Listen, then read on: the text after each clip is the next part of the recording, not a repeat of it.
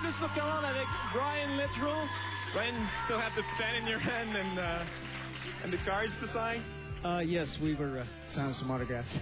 Great. Getting some gifts. So. Great. Some fans have questions for you, and my lovely co-host, Isabelle, is with them. Hi, Isabelle. Hi, Brian. Nice to see you again. Good to see you. I'm with Sarah, and she has a question for you. Hi, Brian. Hi, My Sarah. question is, what do your tattoos represent? What do my tattoos represent? Yes. Well, I have lyrics to a song that I wrote for my wife on the day that we met, the 15th of June, that go all the way around my left, call it a bicep, I guess. And then I have a cross on my shoulder above that, and that's the cross that I carry with me all the time. So, and it says Rock of Ages because they call me B-Rock, so that's my rock. Alors, Sarah a demandé à Brian, merci beaucoup, Sarah, tu peux reprendre ta place. Alors, que représentent les deux tatous que tu as? Eh bien, sur un de ses bras, il a les paroles d'une chanson qu'il a écrite pour sa femme. Ils se sont rencontrés un 15 juin. Et de l'autre côté, c'est une croix qu'il porte avec lui à chaque jour de sa vie. Et elle est faite sur la pierre, le roc. C'est pour ça aussi qu'on l'appelle B-Rock. Allô? Allô? Quel est ton nom? Cynthia. Cynthia has a question for Hello, you. Cynthia. How are you? Avec toutes les choses que tu as fait dans ta vie, quel genre de rêve fais-tu? Okay. Well, I have to say, no, I'm sorry. You have Okay. In English is, with everything you did in your life, what kind of dreams do you get at night? to. Ooh. Okay. You know, I have to say honestly, I'm a very light sleeper, so I very seldom dream. But when I do dream, I dream about the ocean. I dream about my son, older. Like, yo, Dad, let's go to the... I'm like... I dream about a lot of things. A sleeping state is a very vulnerable state. So, you're open to many things. But, Thank you. Those are things. Thank you, Brian. Alors, Cynthia avait la question suivante pour Brian. Avec toutes les choses qu'il a fait dans sa vie, quel genre de rêve a-t-il la nuit? Et là, tout le monde fait « Oh! » parce qu'on s'attendait à d'autres choses. Mais il a dit qu'il a le sommeil très léger, mais lorsqu'il rêve, c'est bien sûr à l'océan, à son fils qu'il imagine plus vieux, aller le voir « Yo, papa! » Alors, ce sont Yo, de beaux papa. petits... Ce sont de beaux petits rêves avec son sommeil léger. Alors, quel est ton nom? Sarah. Sarah has a question Sarah, for you. hi. Comment fais-tu pour te relever lors d'une mauvaise journée? Okay, how do you manage to get back on your feet when you have a bad day? Have a bad day. No, sorry.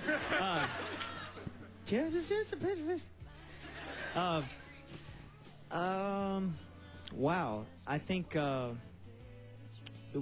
why everybody has bad days, but I think it's just important for me in the position that I am as a Backstreet Boy to make as positive of an influence as I can. And I always remember that. I always try to wake up on the right side of the bed. But everybody has bad days. But, looking at my little boy and my wife and my family, those are things that are very uplifting in my life. So as long as they're close to me, it's hard to have a bad day. So. Alors, comme tout le monde a des mauvaises journées quelquefois dans leur vie, on lui a demandé qu'est-ce qu'il faisait pour reprendre sa journée en main lorsque ça allait mal. Eh bien, Brian essaie de penser souvent qu'il est une influence positive pour les gens qui écoutent les Backstreet Boys. Et là, il est en train de traduire ce que je dis. Il est tellement mignon, c'est tellement impossible de se concentrer avec lui à côté de nous. Et il pense bien sûr à sa femme, à son fils. C'est quelqu'un de très croyant qui a une grande foi. Alors, il essaie le plus possible de se lever du bon pied. Mathieu, à toi. Thank you very much. Thank you. Merci, Isabelle. Actually, last week, sitting exactly at the exact same place was Howie. Howard. Mr. Howard was with us. And he mentioned going back to the studio, working with the Backstreet Boys. Uh-huh. How will you manage to do the new Backstreet Boys record and go on with your solo work? Well, it's kind of a juggling act right now, but I was supposed to be in the studio Monday, Tuesday, Wednesday, and Thursday of this week.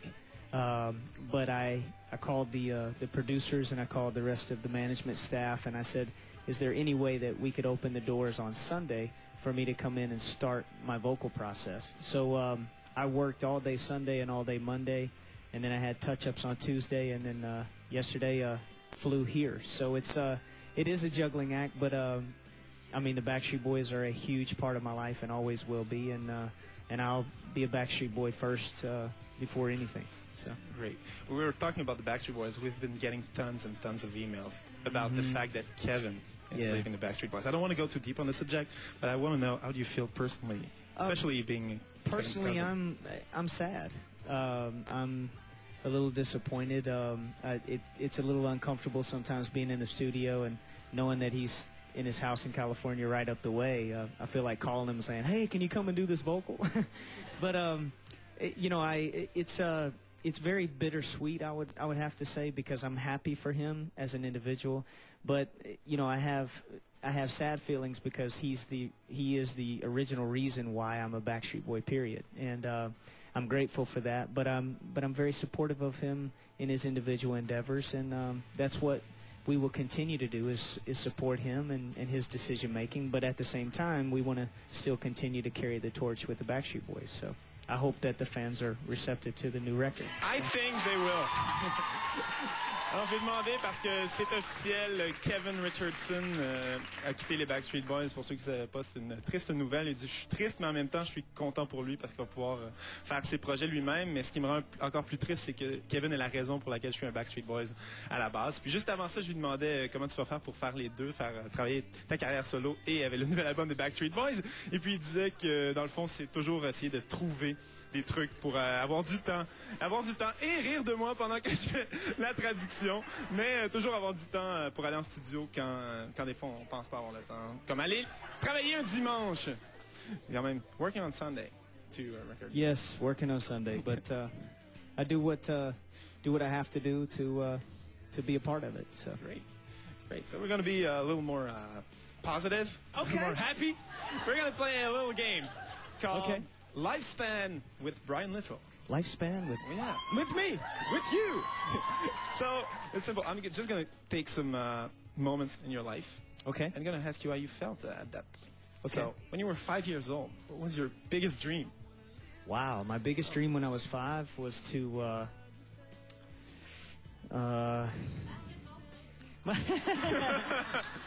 I would have to say, wow. My first love was soccer. Soccer? My very first love was soccer. But I spent when I was 5 years old, I spent 2 months in the hospital in the first grade because I had a illness that put me in the hospital. So I think for me as a 5-year-old boy was my biggest dream was getting out of the hospital and being able to run around and be healthy, and it came true. So great. Alors, quand il avait 5 ans, il dirait être un joueur de soccer. Et puis, il dit, j'étais à l'hôpital. Il dit plein de choses comme ça. Et puis, finalement, il dit que c'est un peu un rêve quand même d'avoir pu faire de la chanson comme ça. Donc, il est quand même très heureux de ce qui se passe. Actually, I've been told that we don't have the time to continue with the little lifespan thing. But I'm going to ask you, Okay. So we're going to jump from 5 years old to, let's say, in 40 years. Okay. In 40 years from now? In 40 years from now. Okay, I'll be 71.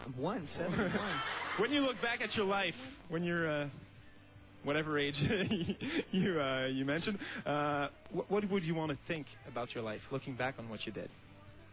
I want people to know me as a loving husband and a loving father and a man of faith, and that's it.